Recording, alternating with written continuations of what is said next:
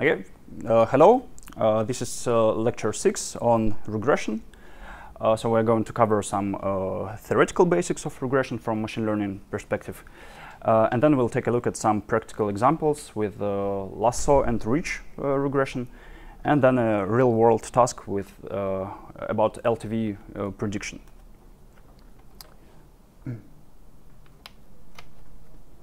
Okay, so we'll first start again with a training data set.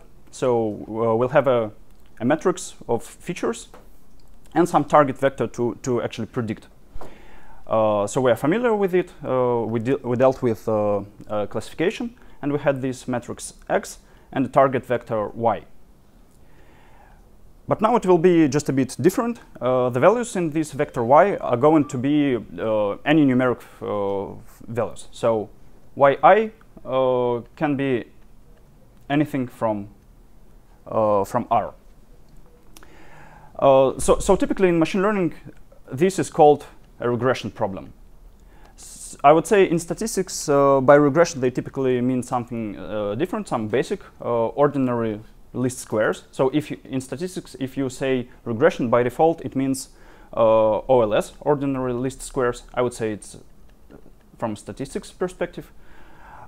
In machine learning, I would say each time you predict just a numeric feature, it's already called regression. I would say it's an ML perspective.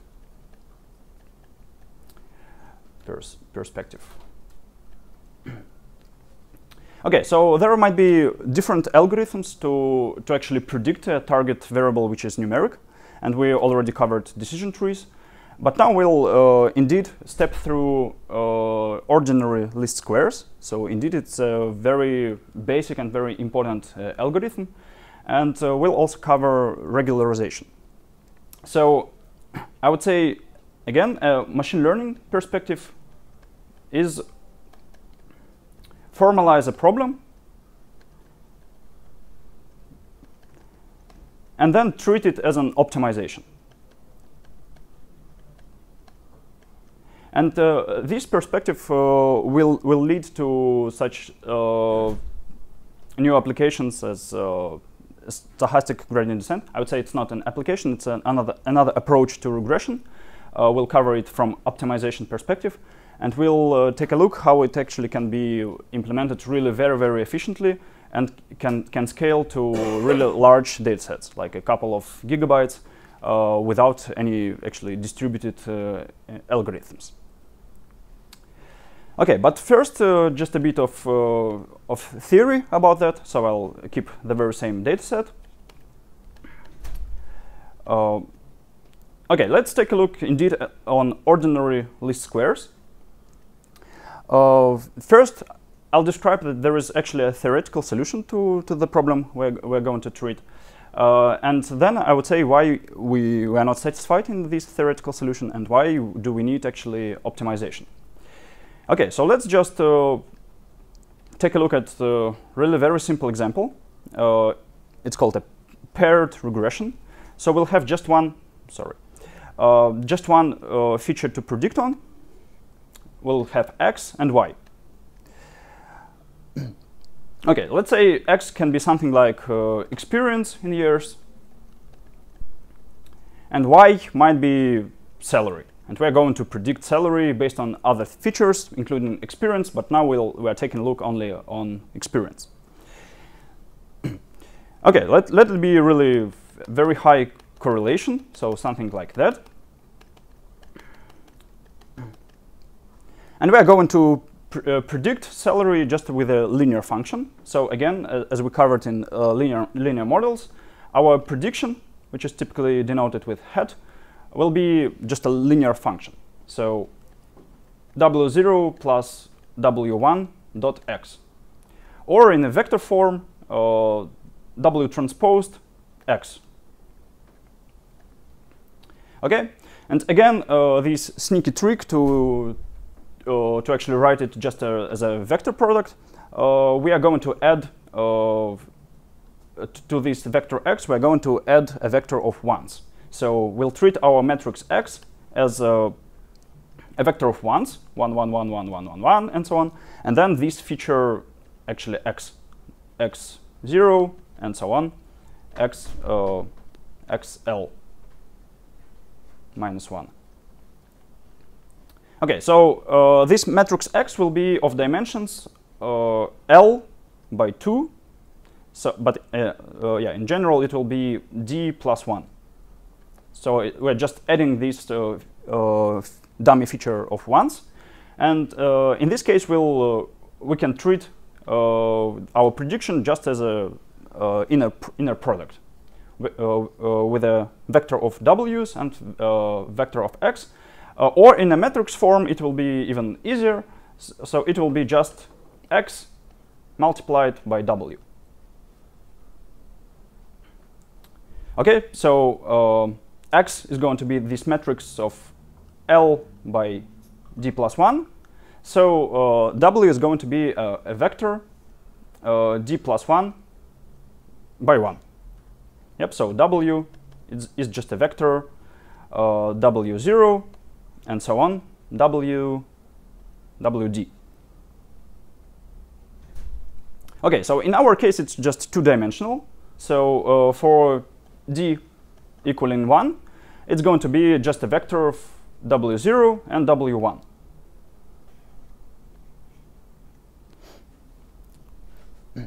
Okay, so it's about notations, and we'd like some geometric intuition as well. So it's also clear, I think it's familiar to you how it's built. So we'll build a predictor in the form of a linear function. So it's going to be something like that.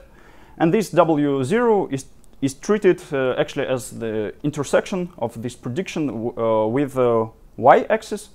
So when x is equal to 0, then we'll have W0. Okay, and W1 will be interpreted as a slope of this line. Okay, so we're going to formalize the problem and go actually to optimization. So let's take a look at a single prediction and a real value. So if by chance we've got here some x, let it be x1, and the real value is this one, so I would say this is y1. So we'll see some discrepancy between the real value and our prediction. And so we'll actually be minimizing the sum of these squares of these discrepancies. Okay, so this difference is y1 minus prediction for x1, y1 with the head. And let's take a look actually what we're going to optimize to actually build a nice predictor. Okay, so just a small sketch of the same graph.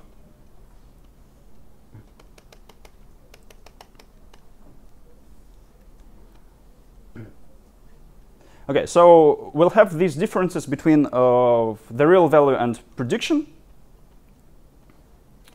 And we'll be minimizing squared sum of these.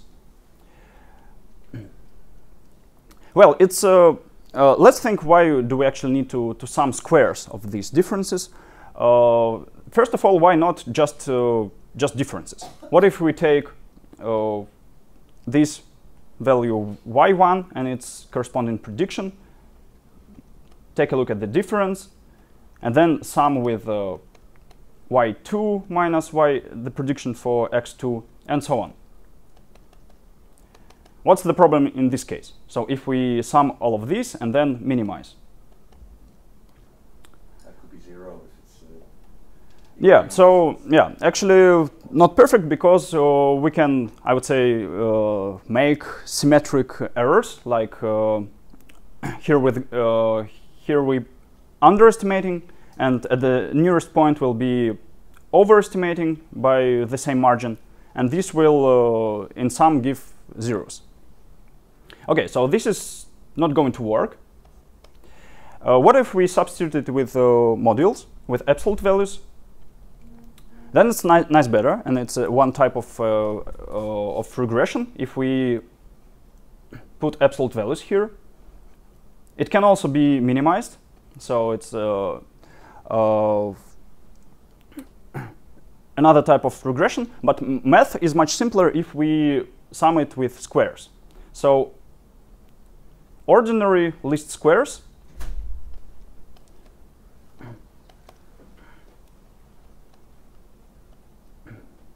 is actually minimizing the sum. So let's make a nice annotation. So we'll sum squares of all these differences. yi minus our prediction, I'll substitute it with W transposed xy. So it's our linear prediction for xy. We'll sum all these differences with squares. And we can take a mean. So the sum will be for all instances from 1 till L. Oops. Okay, the formula is not ideal in the recording. Okay. So our objective will be called mean squared error. This one, I'll have to rewrite it. So this is squared error, and m here stands for mean. So typically it's divided over the number of our observations. Okay, so here we formalized, actually, I would say really briefly, but we formalized the problem. So we're going to give a linear prediction. So this is going to be our model, yi hat.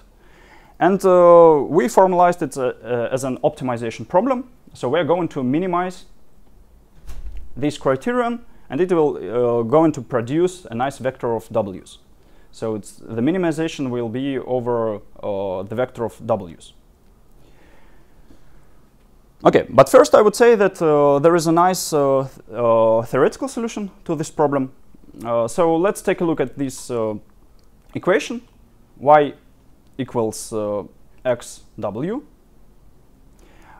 We can actually treat it as a matrix, to be, if we put an equality sign, so we need to put a hat as well, so it's our prediction. So just matrix multiplication of our matrix x by vector w. Okay, why not trying to solve it as a matrix equation? So how can we infer w from here? Okay, I would say from this equation we would like to express w in terms of x maybe to the power of -1. So we might think of inverting this matrix to actually get a real expression for w. But x is not squared, so x has dimensions of L by d plus 1. So we can't invert this matrix, but a really very sneaky, not really formally strict way to get w from here is to multiply it by x transposed. So let's just multiply both sides of this expression by x transposed.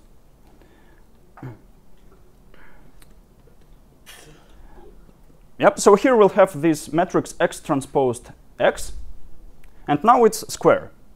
So its dimensions are d plus 1 and d plus 1. It's a squared matrix, and now we can invert it and get an expression for w. Okay, so w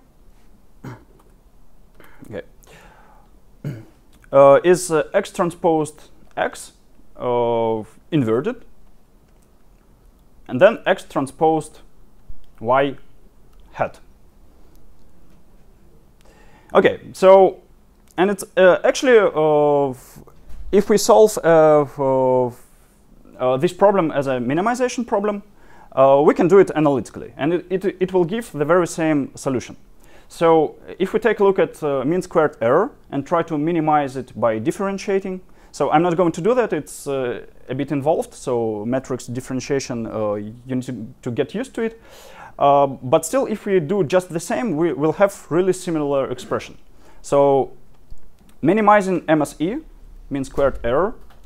So in a matrix form, it's just an L2 distance between our target y and our linear prediction x term times W.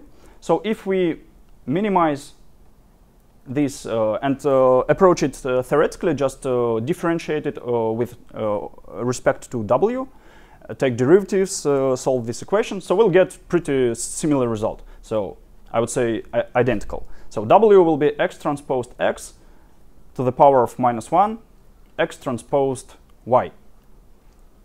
So it's an analytical solution of two ordinary least squares, OLS. So this type of matrix is pretty famous. It has a special name. It's a pseudo-inverse matrix. Yep, so pseudo-inverse. So if we can't if we can't inverse matrix X because it's not squared, so then we build this type of a matrix, and then it's invertible. Well, so this is an analytical solution, so pretty nice that we can just derive such a formula, and if we have our data X and our labels Y, we can just put our data into this formula and get an optimal solution for W. Sounds really nice, but unfortunately it's not practical at all. So if we take a look at it, so we need to multiply X transposed by X and then invert it. Then again X transposed Y. So this step is not practical at all. So, because typically we use linear regression when our dimensions are high, and this matrix is of size, so this X transposed X is d plus 1 by d plus 1 in size, and this operation of inverting a matrix is really very, very computationally heavy. So inverting a matrix, it's an if a matrix is squared n by n, so the complexity of this operation is about n cubic. So the complexity is going to be cubic in the number of dimensions, and actually we'll see that we like regression for ability to work in really high dimensions. So if we have, even if we have 100 of features, then this complexity will be too high. I mean, it's regardless actually of implementations, because it's theoretically really very high complexity of inverting a matrix. So we're not going to use this analytical solution, and you see, before we actually come to a practical solution to this problem, let's see what other problems we've got here for such an analytical solution. This matrix might be singular, not invertible. Yep. So if determinant here is 0, then we can't calculate this matrix. And it's actually a foundation for one of the problems for linear regression called multi-collinearity. Okay, just to put it simply, I'll tell you what determinant is. So for a squared matrix, A, B, C, D, determinant of this matrix is AD minus BC. And so of course it can be 0. And inverting a matrix, I'll also write a formula. So if we have a squared matrix A, B, C, D, then we can write an actually a very simple formula for inverting this matrix, but we'll need to divide by the determinant. So the matrix itself will be also simple. D and A switch places, and B and C get minuses. So this will be an inverted matrix, but we need to divide over determinant of this matrix, AD minus BC. So the problem is where the determinant is 0, and so then we can't invert a matrix. And it turns out that this matrix can easily be singular. So when can a determinant be 0? A very simple situation when we've got two identical rows. So again, for a squared matrix, if we have two identical rows, like 1, 1, 7, 7, then obviously it's singular, the matrix itself. So determinant here will be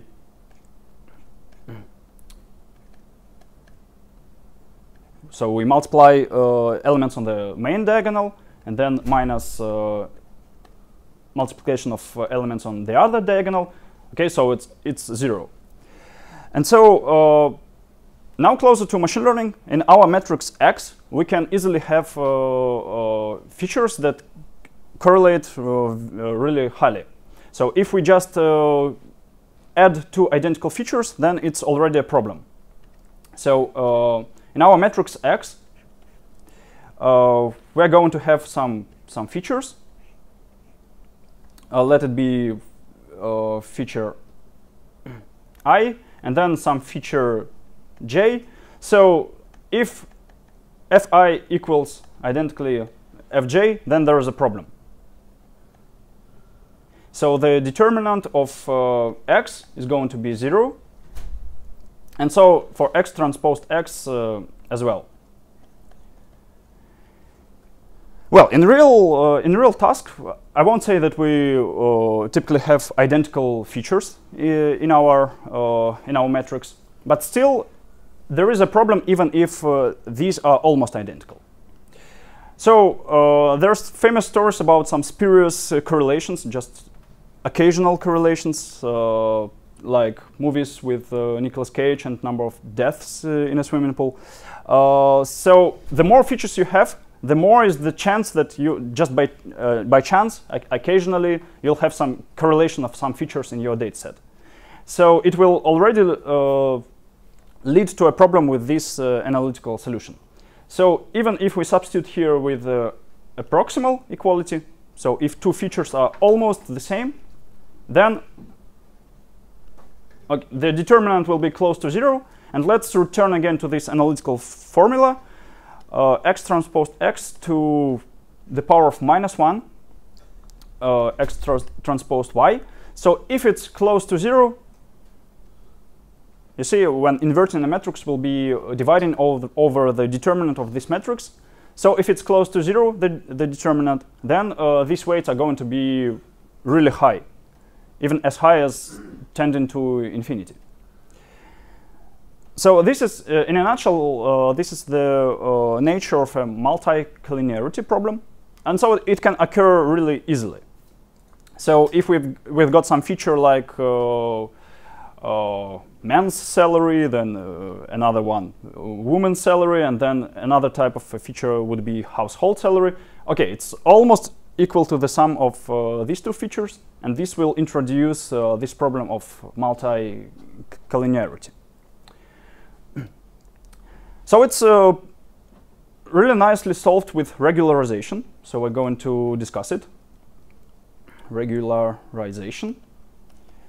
So in practice, it's not such a big deal. It's better still to avoid such duplicate features in linear models. Remember, for trees, it's not a problem at all. So trees can easily work with such even identical features. With linear models, we'll discuss two types of regression based on regularization. And in practice, you can ignore identical features, but still, if you'd like optimization to be better, just get rid of identical features. Okay, so we'll quickly return to regularization. For now, let's just take a look at this optimization problem. So we are not going to solve this problem analytically. Instead, we'll just use optimization to solve exactly this task, MSE. And we'll be minimizing this expression.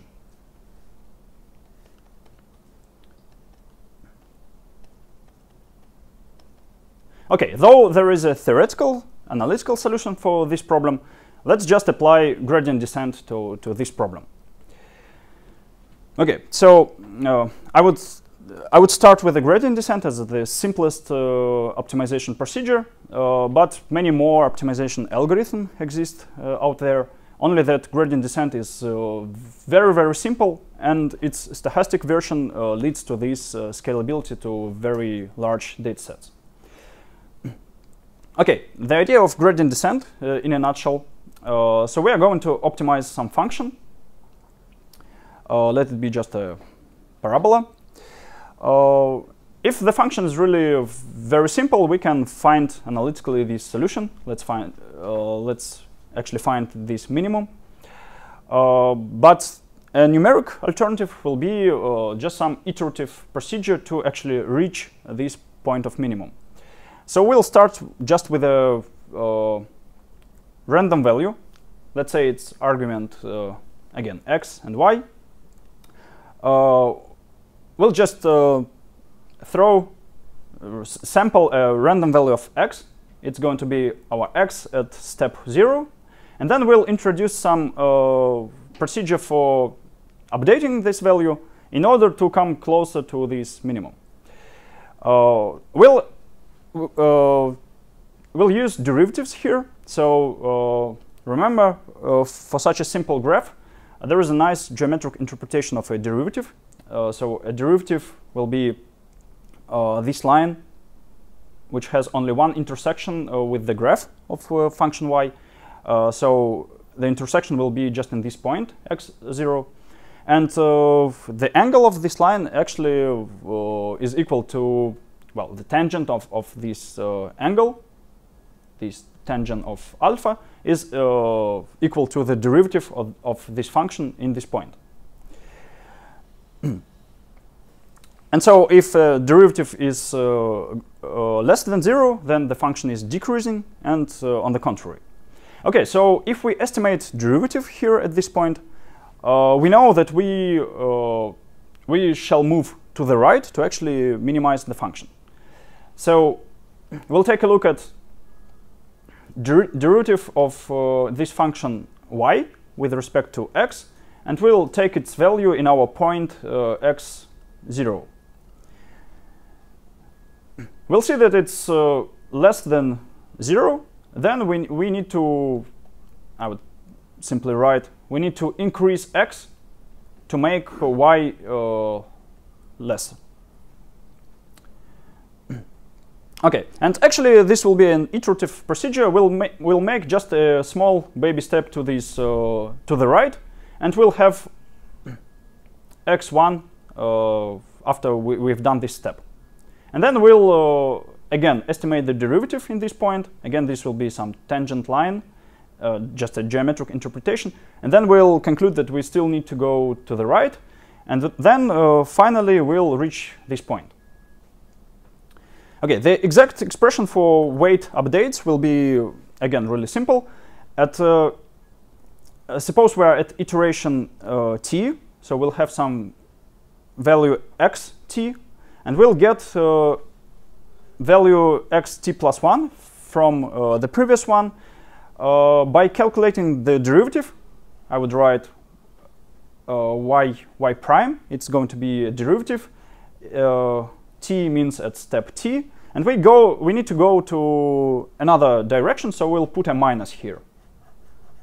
Yep, so if a derivative is negative, we increase the argument, and vice versa. So minus, the sign is minus here, and just a coefficient of proportionality, so typically it's designated with eta, or, well, in a neural networks world, it's more often it's lambda. Okay, I'll write lambda. Lambda will be just a numeric value.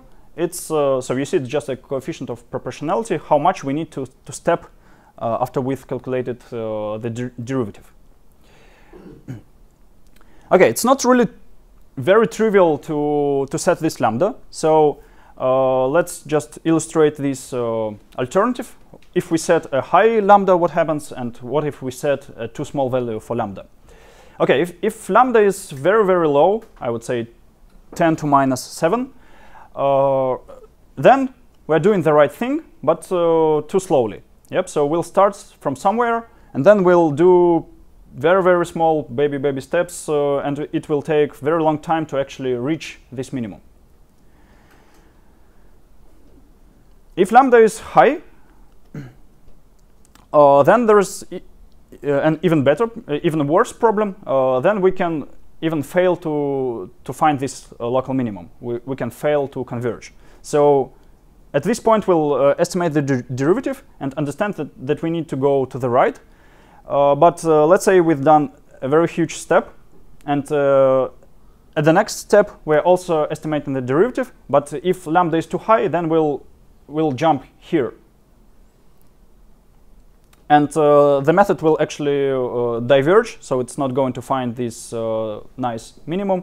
So it will jump here and there, and actually nothing good here. Okay, so we need to find lambda somewhere in between, and a nice value for that. And a nice heuristic is making lambda actually changing lambda. And so this learning, it's called learning rate. A simple heuristic is just to make it inverse proportional to the number, to the current index of your step. Yep. So we start with large values of lambda. So when our loss function, so in this case it's y, we need to minimize a loss function. When we see that it's awful, that the values are very, very high, we can optimize quickly and make large steps. So initially lambda will be high, but then when we find regions of nice values, we decrease lambda and make more accurate, more tiny steps until we reach this minimum. Okay, so it's a very basic optimization procedure, and we're going to apply it actually to minimizing mean squared error.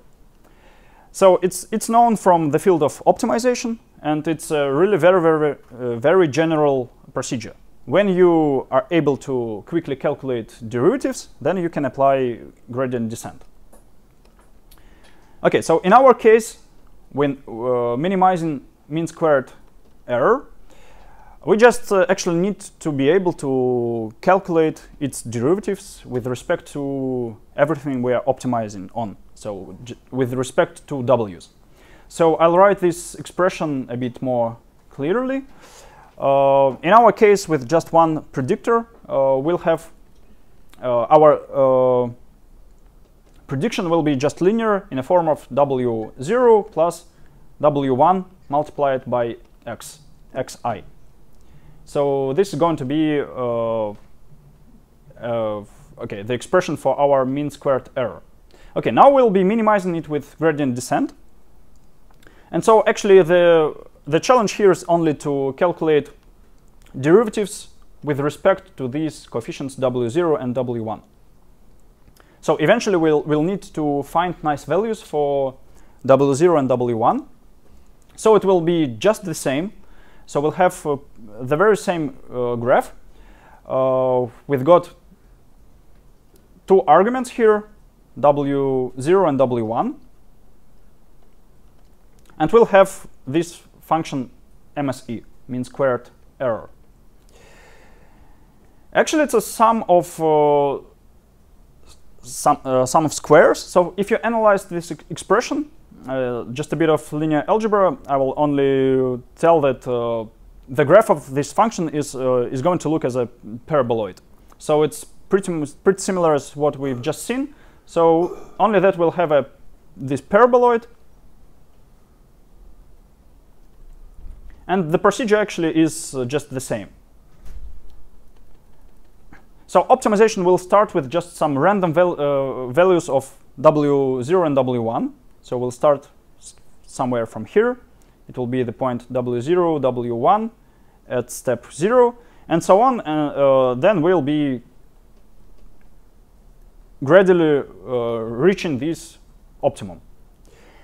As an optimization task, it's pretty easy because this function has only one optimum, and it's obviously a global minimum.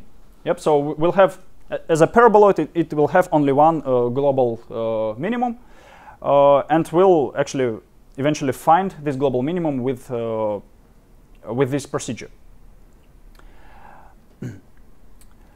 Yeah, just a couple of words more about gradient descent. If you think about the problems it might have, these are local minima. Yep. So if your function is not convex or concave, then you can have such a problem that if you have a local minimum and a global one, then if you start from some random point, you can eventually finish in a local minimum, and it's not going to be that nice. So if our first point x0 is here, then we'll launch gradient descent and we'll finish at this point, but not at the global minimum. Okay, so we're not going to discuss all the tricks we need to use, but a couple of words how it's actually solved. There is some analogy with physics and with a concept of momentum. So actually you can think of this procedure, this gradient descent, as some physical process. We can have gravity and some metal ball actually riding the hill and finding some local optima. Yeah. Okay, I'll show the picture from our article, because there's a very nice interpretation for gradient descent. Okay, if you just go to mlcourse.ai, the quickest way, it's also explained in this one, in this topic 8. Yeah, so it's me in far away in Russia, snowboarding in Cheregesh. It's really very, very far away. So if Moscow is maybe 3,000 kilometers from here, Cheregesh is 6,000 kilometers to the east. But it's perfect. It's a very popular place. Millions of tourists go there every winter. Okay, I'm just showing this picture to drive some analogy for gradient descent. If you're standing somewhere in the mountains and you need to quickly reach the valley, I don't know, you're hurrying somewhere, you're hungry, and you'd like to go down as quickly as possible, then gradient descent will be, so actually estimating the derivative will be analogous to estimating the slope in a current point. Yep, so what's actually a gradient? It's a generalization of derivative. So it's written here, a gradient is a vector of all partial derivatives of a function. And it's just analogous to estimating the slope in the current point, and you just make a step in the direction of the highest slope,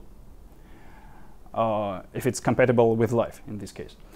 Yeah, and you do it in each point. So intuitively, if you're riding and choosing the most dangerous path with the biggest slope, so it's actually somewhat analogous to estimating derivative in each point. But we also have momentum. Yep. So if you're riding, you don't start from scratch at every point. You've got some momentum, and it's actually simulated in optimization problem. So if it's a ball riding some surface, then at this point it can have some actually velocity or momentum, and it can eventually jump over this local minima. And it's okay, it can continue its process and find global one. So in topic 8, we'll cover some variant of gradient descent, this SGD, stochastic gradient descent. And what I've described here, it's called momentum. So it's actually Nesterov. The most famous guy here is, well, Russian, Nesterov momentum. And it's this procedure is still very, very popular, and for all modern neural nets, though we have more complicated approaches, more advanced optimization algorithms, but still stochastic gradient descent with momentum, it's what you typically apply for neural nets to optimize their weights. And just one more notation, that for neural nets, such local optima, like this one, I would say mostly they're good enough. So you don't actually need to find these global optima. I would say typically it's, yeah, for neural nets might be good enough. So your optimization just ends up in a local optima, and okay, empirical studies just show that the accuracy or any other metric won't be improved too much if you actually find global optima instead. And for neural nets, actually local optima is not such a big deal.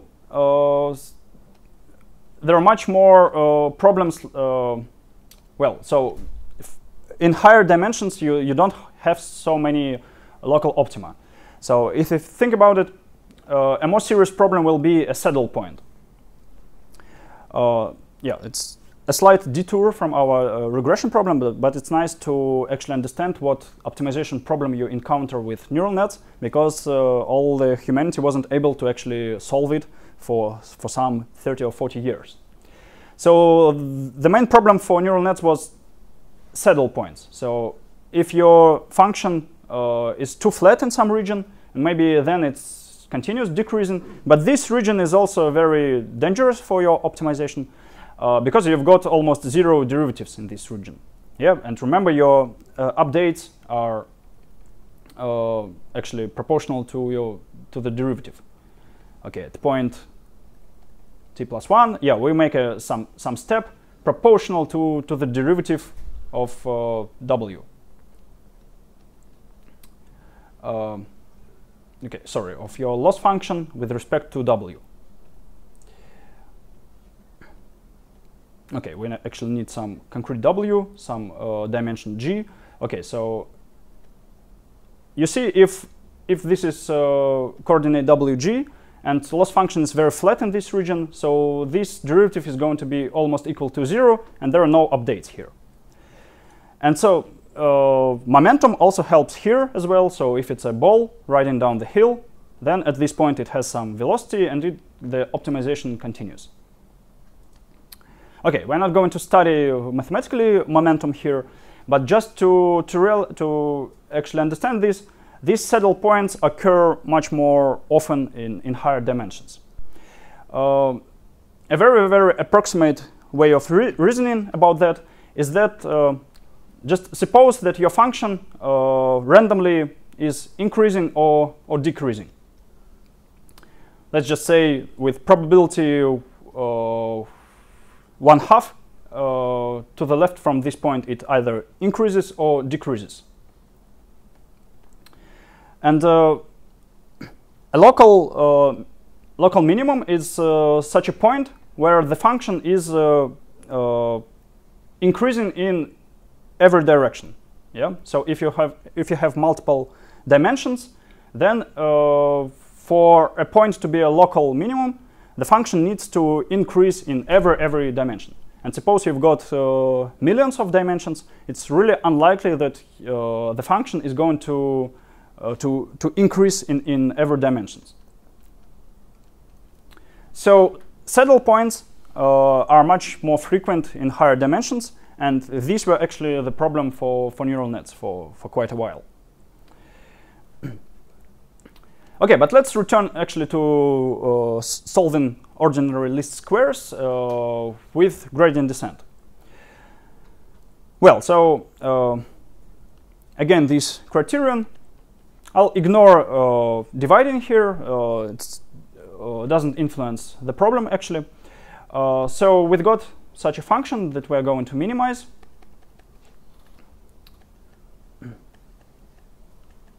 Dividing over the number of observations is just a constant, so it doesn't influence the minimization problem.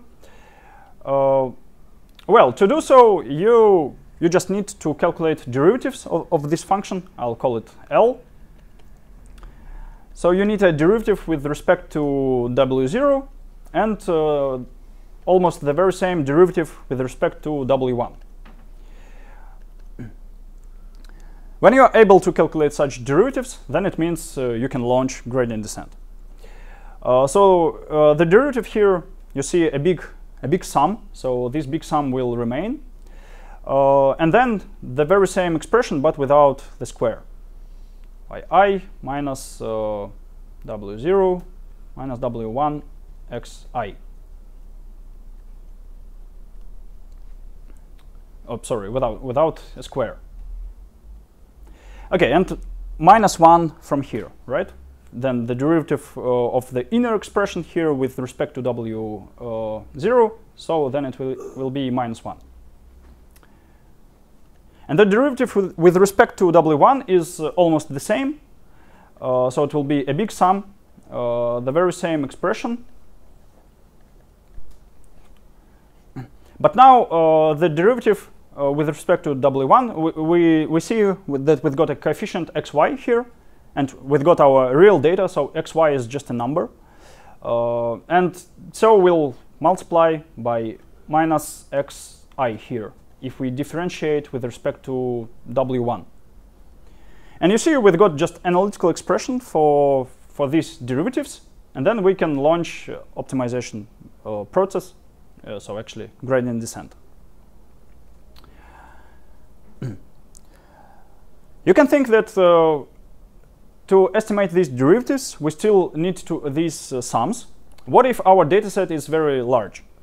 So to calculate derivatives at every point, we still need to perform this summing over all of your dataset.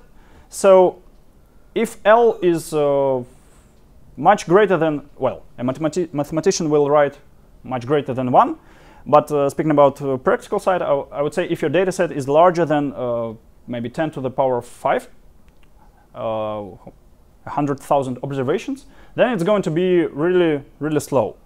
At each step, you estimate derivatives by calculating something over all of your training dataset. And here SGD will come, as stochastic gradient descent. Speaking very informally, SGD, I'll write it in red here. SGD is just getting rid of all this sum. We'll process elements one by one, and this will be really very, very quick, but we'll do it in 2 weeks. Yeah. For now, we've got analytical expressions for derivatives, and then we actually can find a nice minimum for this ordinary least squares problem.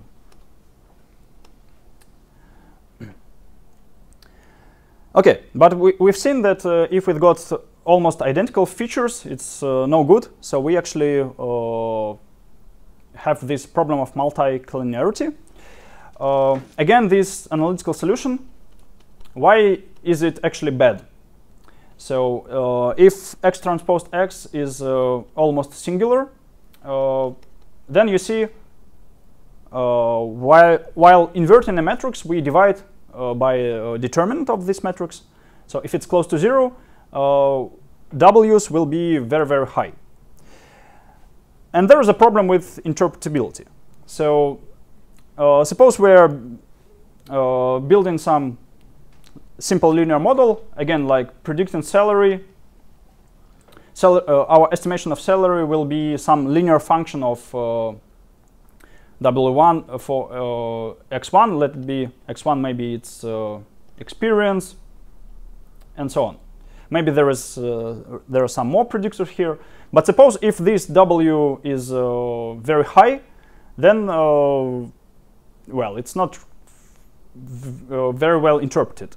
Yep. So suppose your prediction is going to be 10 to the power of 8 shall be multiplied by experience in years, then minus 7, 10 to the power of 6, I would say age, and so on. So if these weights are very, very high, it's no good. It's no good in terms of optimization, but as well in terms of interpreting your linear model. I'm skipping all these numerical problems with actually calculating this expression, but in case of multicollinearity, there are dozens of reasons why it's not stable numerically. But I would say I'm just delivering this basic idea of regularization. We are going to control these weights W. We are not going to make them really very high. Okay, and how it helps with tackling multicollinearity. So if we have in this matrix X a couple of almost identical features, I would say salary male and salary, not salary female. Okay, let's think that they are correlating. Okay, again, Fi and Fj, and they are almost identical. How can we actually tackle this? No, the first question is, what's the problem? The problem is that in this case, to actually tackle this problem of dividing over the zero determinant, this solution will lead to a very non-pleasant case where these coefficients will be very, very high. So it will end up, the linear model will end up with some linear combination, wyxy plus wjxj. These are just corresponding. Okay, and typically these weights will be very, very high and of different signs. So yi might be something like plus 10 to the power of 12, and yj might be the same but minus. There are some reasons for such a solution, but such high weights of different of different signs will compensate for this singularity. And it's totally no good. It makes your weights unstable. There is no nice interpretation for that at all, and it affects other features in proper way as well. So actually, these are two basic motivations for actually enforcing these weights to be not too high. So we are going to solve the very same problem, but limiting absolute values of these weights. And so, in a nutshell, regularization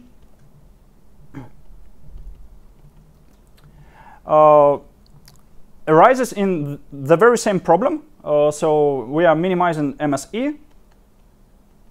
But now let's say that we are restricting our weights W to be less or equal to some constant. Let's call it C.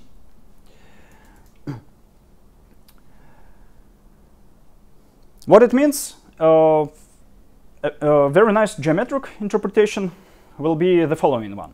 So if we create a bit different graph, so this is going to be a feature space, so X, feature XY, feature XJ, and so on, then what actually gradient descent does. So let's make a counter plot of loss function. So remember this paraboloid, and now we are taking a look from above, and we can depict counter plots. So these are lines of equal values of this function L. So maybe our function L is very high here, 10 to the power of 7, and on this line it has everywhere the same value. And then if we come closer to some global optimum, then our function is lower, but each time these lines represent some surfaces, some lines with equal values of this loss function. Okay, and gradient descent will be interpreted in the following way. So we'll start with some random point somewhere here. This is going to be x0.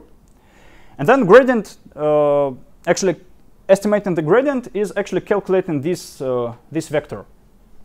The gradient is going to be the direction of the fastest growth of the function. So gradient is pointing somewhere here. And if we go in the inverse direction, so the gradient with the minus sign, so this red line will show us the direction where we'll step. And again, a gradient of a function is just a vector of all its partial derivatives. So it's a vector of the very same length d, how many features we've got. So it's df with d, actually its first component. So if we call them x's as here, so it will be df over x1, and so on, df with respect to xd. So it's a gradient. And actually, there is a property that gradient is perpendicular to these counterplots at each point. If we take a look, the optimization, okay, I started to depict it in red. So it will go like this. At each point, we'll be estimating gradient and go towards anti-gradient, and slowly we'll reach this optimum. Okay, but we want to restrict our weights, and there is a nice interpretation for that. I'll draw it again.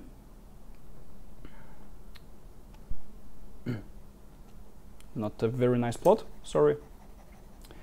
Okay, so we are going to keep our weights in some region. So this expression is nicely interpreted.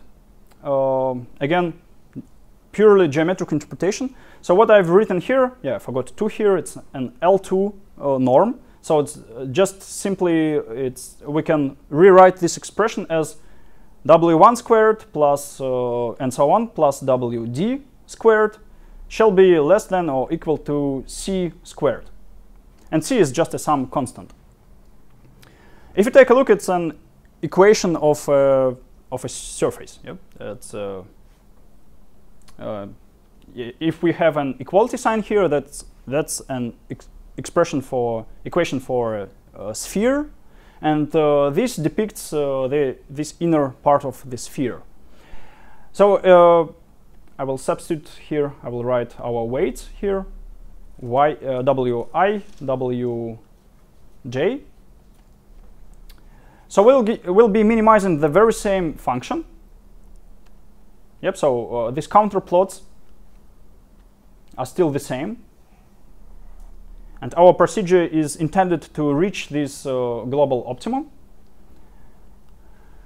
But at the same time, we've got this limitation that can be geometrically expressed like this. So we've got a sphere of radius c. So this is going to be a sphere. And we force our weights to lay in the inner region of this sphere. Yep, you see? So this is going to be C, what I called here. So we just make, so our weights are now obliged to stay here in this region. And in this way, the procedure will come to some, the procedure will try to balance these two requirements to actually find this global minimum, but still stay in this red region, and it will end up somewhere here. So this will be our final solution, which is typically denoted with a star. You see, we didn't reach the global optimum, and we've already discussed overfitting. So actually, it's not that bad that we didn't reach this optimum. It means that with this training set, we didn't find the perfect solution, and it's nice because we don't overfit actually. So we'll stay. We'll finish our optimization procedure with some imperfect value, and it's fine because we are fitting the training set. And still, we satisfy this requirement of actually keeping the weight low.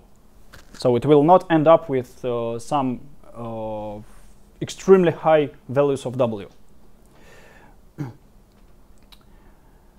Okay, and purely from an optimization perspective, this is similar to just modifying our criterion. So in optimization, it's called conditioned minimization. Yep, so we're minimizing some function, but we've got some extra condition. And a very nice fact is that we can substitute it with, again, just a minimization procedure, unconditioned, without any conditions, just by changing this criterion a bit. So if we make our criterion MSE plus this norm of W with some coefficient, lambda, then we can just minimize this expression. And it will be the same. Yeah, sorry, it's a very popular confusion. So this lambda is somewhat different now. It's not a learning rate. It's this regularization coefficient. Okay, and I'm currently explaining L2 regularization. That means that here it's an L2 norm of our weights W. Okay, so we've substituted our criterion MSE for something else. What's the reason to do so? These two optimization tasks are just equal, but let's take a look at this balance. So what does it actually introduce, lambda? Let's take a look at lambda being very small. I would say something like 10 to minus 7. If it's very, very small, then it's almost the same as we had previously without any regularization. Yep. So it's if lambda is too small, then we can minimize MSE as we want to, but weights can be really high. Yep. So if lambda is too small, then MSE is crucial in a way that it influences our final objective much more. Yeah, well, typically the sum of these two, what we actually are minimizing, it's typically called an objective. Yeah, so if lambda is very, very small, our objective is almost the same as MSE. And we've got what we had previously. But if lambda is too small, then actually MSE doesn't play any role in our objective, doesn't have any role. And so actually now weights are crucial. And you see there is some balance. So lambda is going to be a hyperparameter. So the model is not going to learn which values of lambda to use. We are specify it externally, and so it's a hyperparameter. So there is a distinction between these weights W that are typically called parameters. I'll just write params. So the model can actually learn good values of this W via this optimization procedure.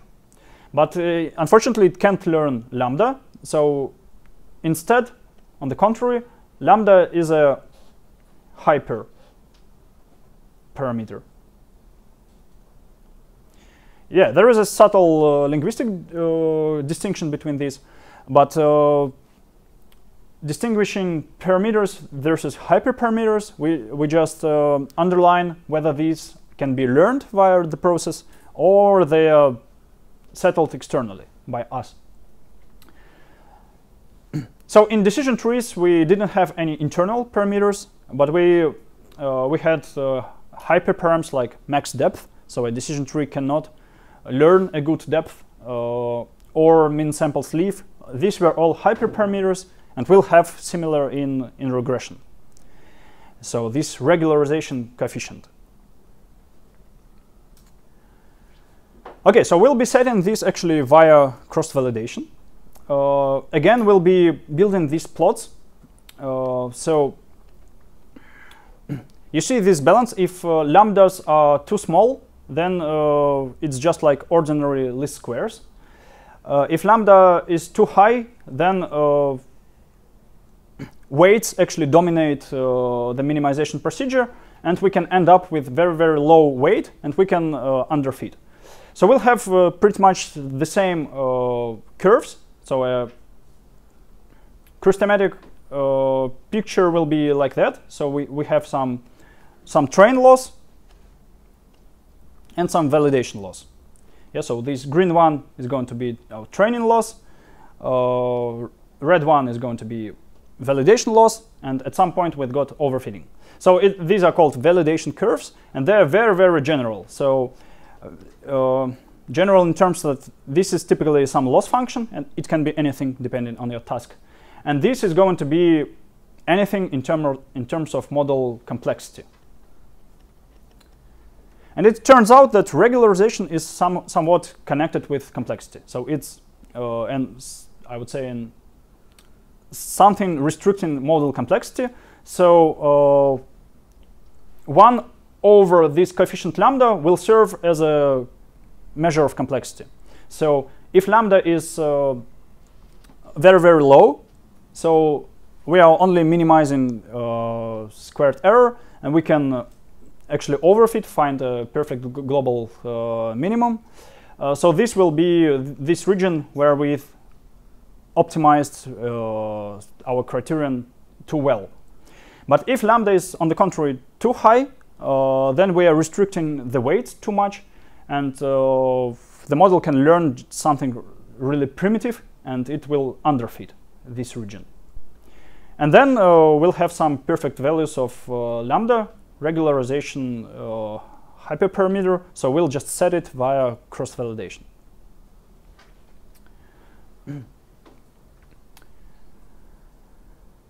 Okay? And just a bit more about regularization. Again, there is an analytic solution for the case of L2 regularization. So it turns out that this lambda appears in the very same expression, but like this. So we're not inversing x transposed x, but we are adding this lambda. So in a matrix form, we need to put identity matrix here, and the very same x transposed y.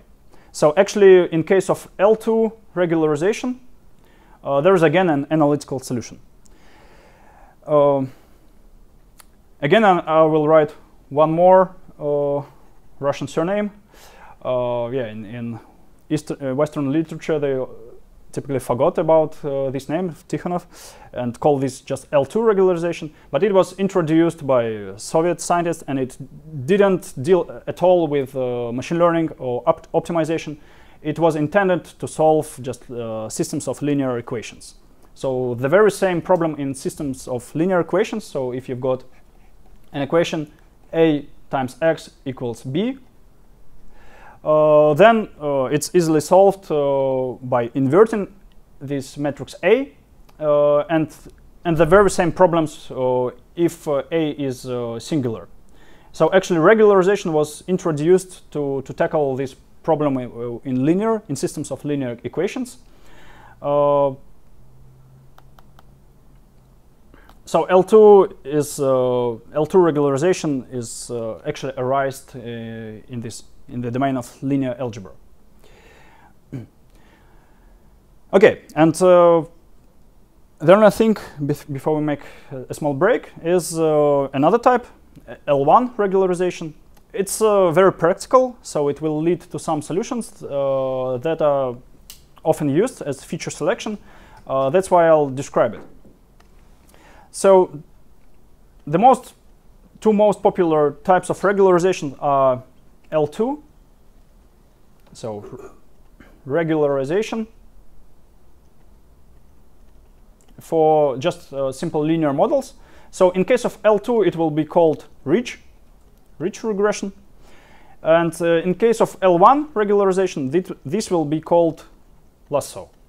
And so we're going to discuss it. Why do we need another type of regularization? Yeah, and also the origin of this term ridge. So again, from this analytical solution, we are just adding something to the main diagonal. So if this is x transposed x, if this is close to singular, then another interpretation of this procedure is to take a look at this huge matrix, x transposed x, and we are taking a look at the main diagonal, and we are adding this small term, or maybe not small term, lambda. So we are doing plus lambda for every single element on this main diagonal. And in some sense, it's a ridge. Ridge, well, actually, I don't know of any other applications for this word, but it's some sort of this tough thing. Okay, I'm not that good in English to explain this analogy, but ridge, you know, if you take a look at the horse, it will have some sort of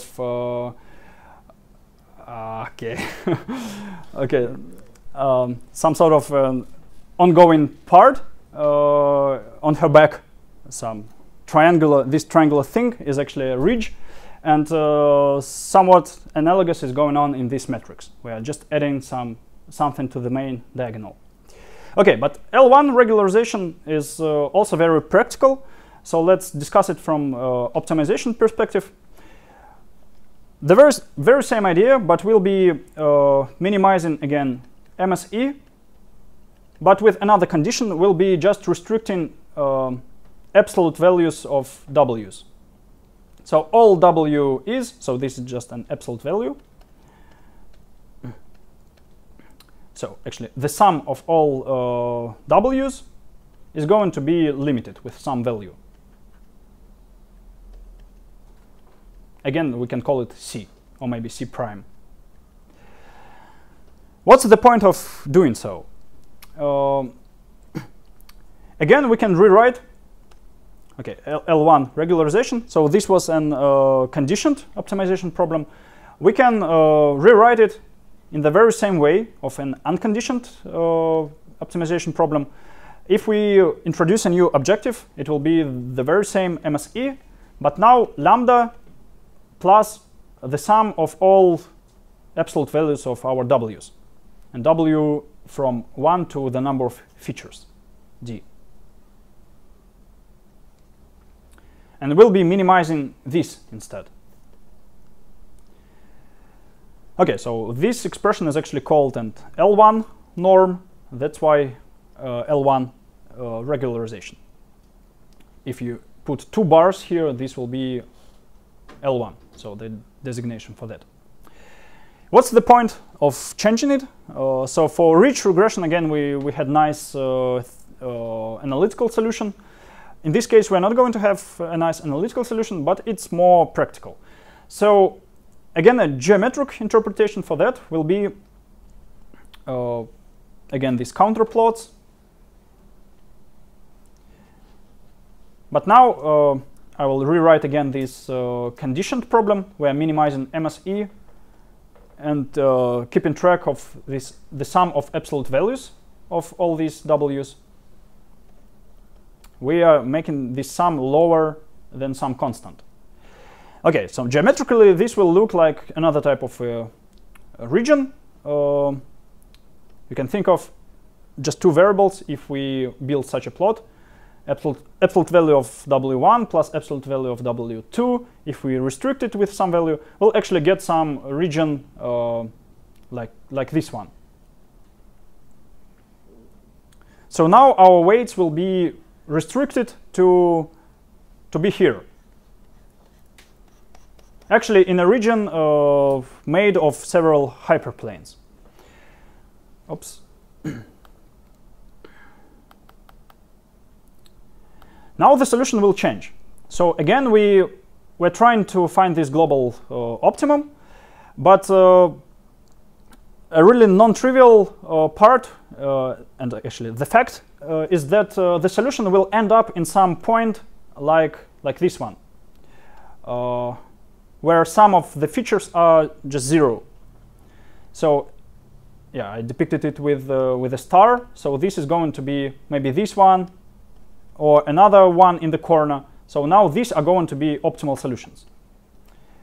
It has to do with simplex method in optimization, and there are some motivations for this optimal point not being here somewhere in the middle, but on the edges. And now the situation is high, so we've got a high dimensional feature space, and actually the optimization will end up with just many values being exactly 0. And it's very cool because we can do feature selection with that. So LESSO, actually this abbreviation stands for least absolute shrinkage and selector operator.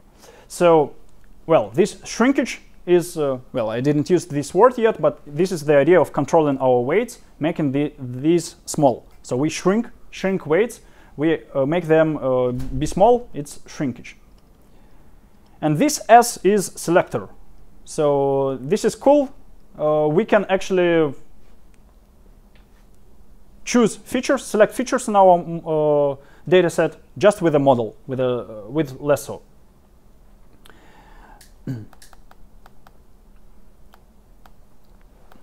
So comparing these two types of regularization, in terms of minimizing MSE, they're almost the same. L2 tackles a bit better multi-collinearity, but L1 is almost always used for feature selection. So L1 and L2, I would say in terms of accuracy almost the same, but the main advantage of L1 is feature selection, and L2 copes a bit better with multi-collinearity.